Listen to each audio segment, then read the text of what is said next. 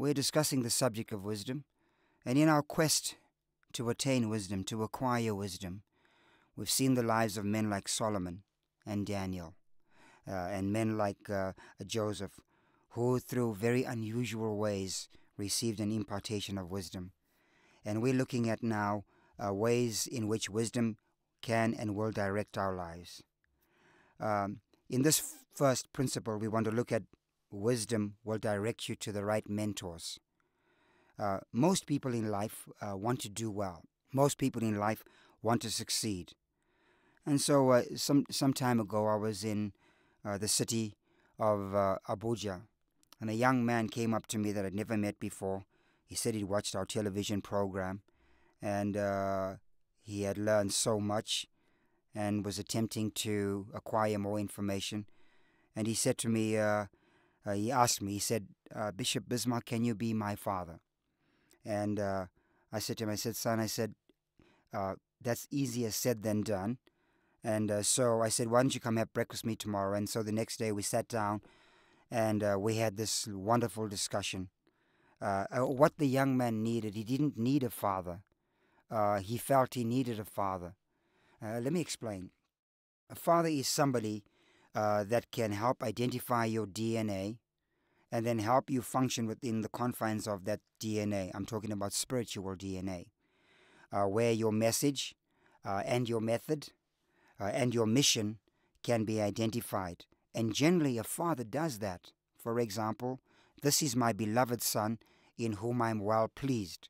So it was the father that identified his son, Jesus, and identified his mission, his method, and his message, and then provided with him the means to do it. So he didn't need a father. Neither did he need a mentor. A mentor is somebody that will identify your gift. They identify your gift and help you perfect that gift. A mentor is somebody who will take your gift, guide you in your gift, and lead you to the areas of your life so that your gift can be released, your gift can be utilized, and your gift can be fully maximized. He didn't need a mentor because he already had his wonderful gift that was working well. What he needed was a coach. The third thing that comes is not a father, not a mentor. He needed a coach. A coach is one who knows your gift, and now they're going to help you refine that gift. And so he just needed a few ideas on how to refine his gift.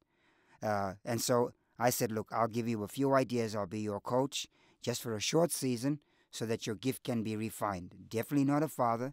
You definitely don't need a mentor. You need a coach, somebody that can tweak your gift and give you maximum and optimum performance. And then while we're in the neighborhood, sometimes individuals may not need a coach. They might need a guide. That's number 4. A guide is somebody who can lead you through a portion of your life, navigate you through a part of your journey. It might be a treacherous part of your journey. For example, Jethro, Moses' father-in-law, knew the wilderness. He became their guide. He was not their father. He was a mentor to Moses, but he wasn't a mentor to Israel. He was their guide through a difficult time in the wilderness in Israel's experience. And so you might need a guide. So wisdom then will direct you either to a mentor, to a coach, a guide, or even a spiritual father. And wisdom then is the principal thing. Number 2, wisdom will lead you to truth. And truth will bring understanding for you to recognize your priorities. Wisdom will lead you to truth. And truth will give you understanding to recognize your priorities. Jesus is the Spirit of truth. He said, I am the way, the truth, and the life. That is John chapter number 14, verse 6. Jesus is the Spirit of truth. He said, you will know the truth, and the truth will set you free. Wisdom will never lead you to a lie. Wisdom cannot lie. The thief comes to steal, to kill, and to destroy. That thief is the spirit of the devil, who is the father of lies. Wisdom will never lead you to a demonic system. Wisdom will never lead you to a lie. Wisdom will always lead you to truth. And when you pray for wisdom, one of the things you're going to get is the Spirit of truth. And truth will help you understand and recognize your priorities. Truth will reveal to you your weakness. Wisdom will show you how to deal with that weakness. Truth will reveal to you your deficiency. Wisdom will give you ideas to live above that deficiency. Truth will reveal to you your incompetencies. Wisdom will lead you to a place where you can find competencies and become stronger in areas where you are incompetent. Truth will reveal to you areas where you need to improve. Wisdom will give you steps as to how you can improve your life. Wisdom will help you find truth. Number 3, wisdom will generate a conducive atmosphere that determines the right results in your life. Everything in life is about atmosphere. It's about atmosphere. It's very difficult to create something of any credibility if there's no atmosphere. And for this, we look at Genesis chapter number 1, where God began to renovate the earth. The Bible says that by wisdom, God founded the earth. So what does that mean? It means that in Genesis chapter number 1 and verse 2, the earth was without form and void. Darkness was on the face of the deep. There was total chaos. There was total mayhem. And so what does God do? Through wisdom, God is going to change that atmosphere so that He can bring His very best into the earth, and that's man.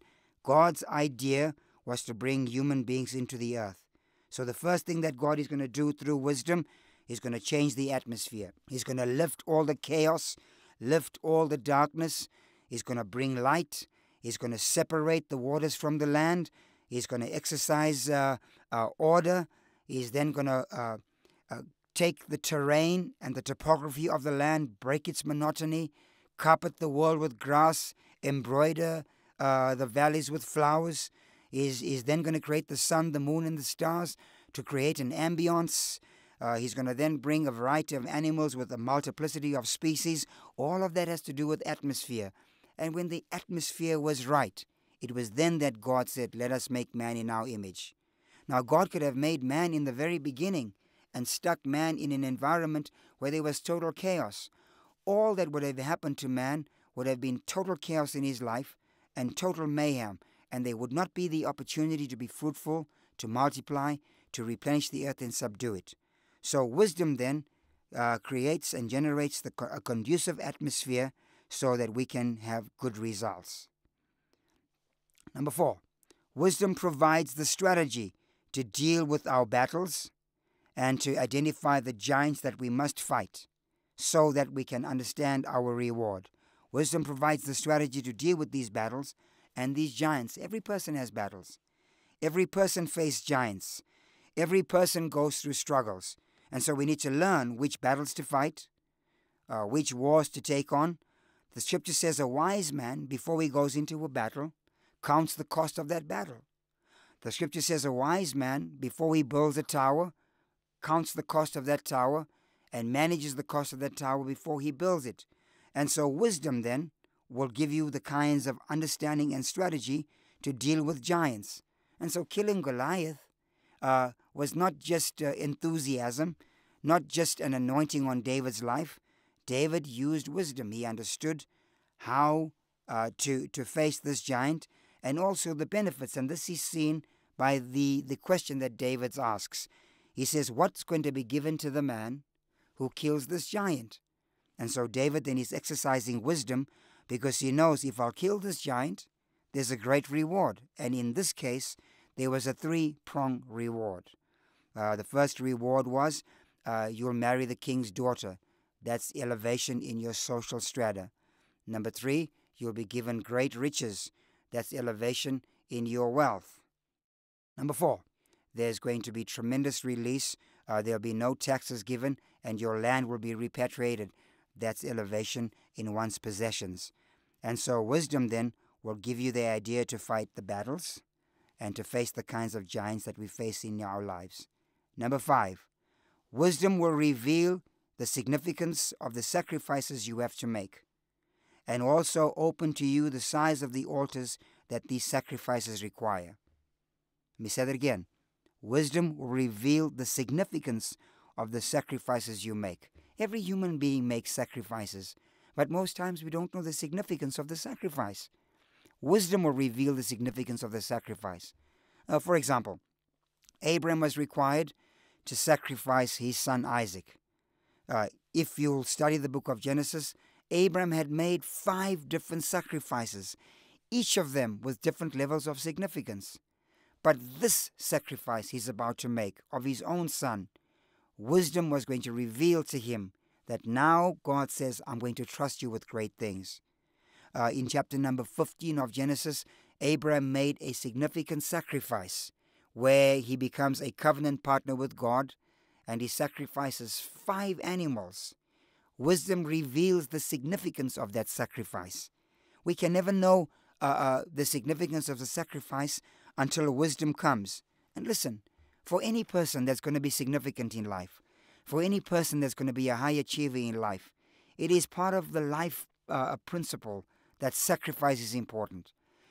Sometimes a parent has to sacrifice their pleasure or their future by sacrificing to put children through school.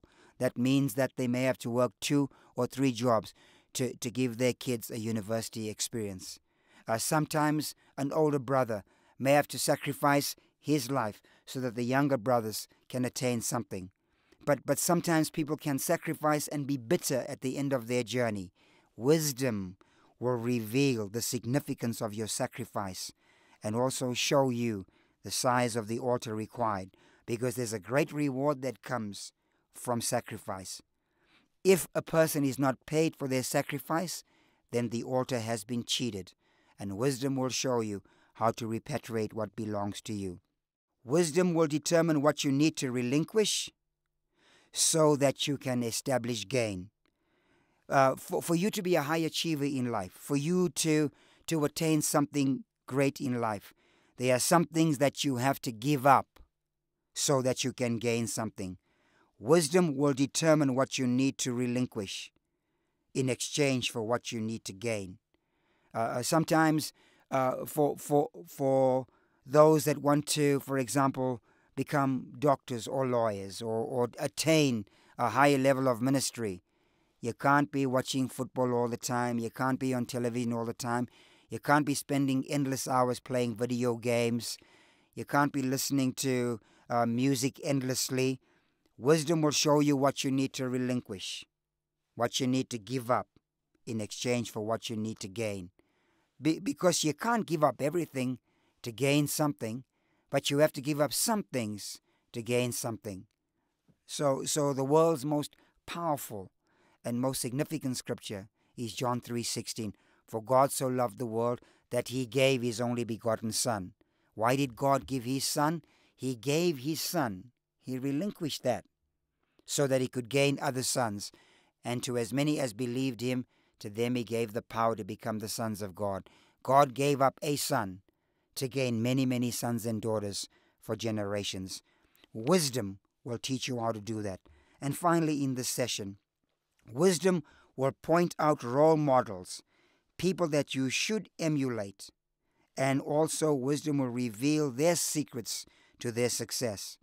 There are so many people that are successful or so-called successful, so many people that have certain lifestyles that have achieved mightily, but they may not have the kinds of values, they may not have the kinds of environment that's conducive for you as a Christian.